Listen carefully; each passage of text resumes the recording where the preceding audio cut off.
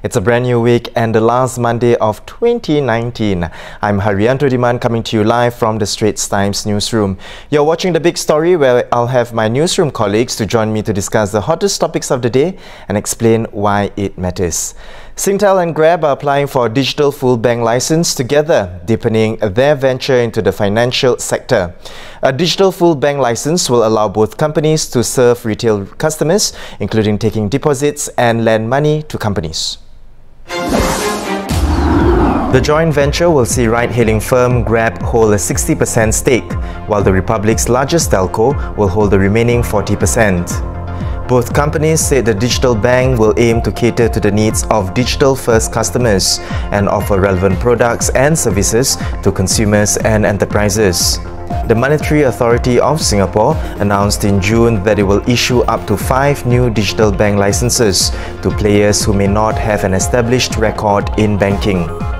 Singtel and Grab will know if their application has been approved by mid-next year.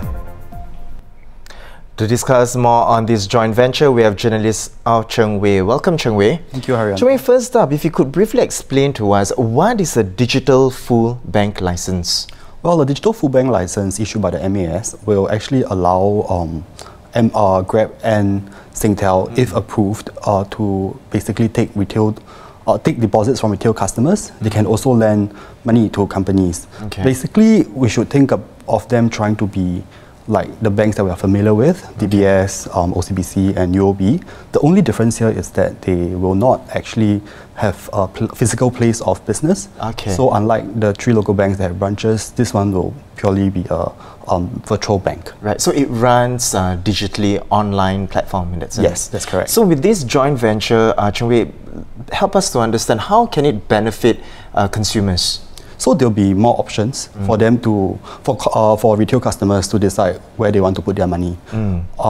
We have heard that digital-only banks tend to offer better interest rates because of their lower operating cost. Right. Since they don't have to have physical places of business, they can perhaps offer customers even better interest rates. They are also supposed to provide more customizable and also more palatable options for customers. An example would be, say, there are certain British digital-only banks that allow their customers to split bills on their mobile phone right after they pay for an item. So that is something that perhaps more innovative ways of Grab and Singtel, if they get a license, for them to consider attracting customers. Right. And Cheng Wei, of course, that being said, beneficial to the consumers, how then does it also benefit this joint venture to the 2 companies? Because earlier on, we had this little chat where you say that this joint venture could possibly also help in their financial position. Could you explain more on that? So I think both Grab and Singtel, they are looking to new businesses to grow their profits. So for Grab, it's more popular for its ride-hailing and also its delivery services in Singapore. For it to be able to turn a bigger profit or better profit, or even make its way to profitability, it needs to look at the financial service sector, which in Singapore has been growing.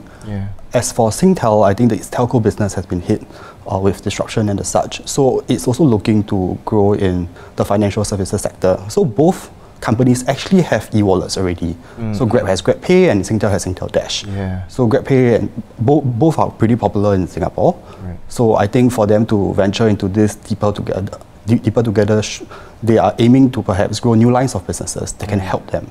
Right.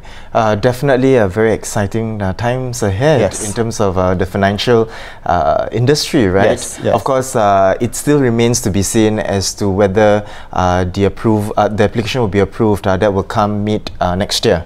Right, in mid-2020. Well, thank you so much, Cheng Wei, for coming onto the show to explain to us a bit more about the joint venture. Now, to read more on this, you can head on to our website, straitstimes.com.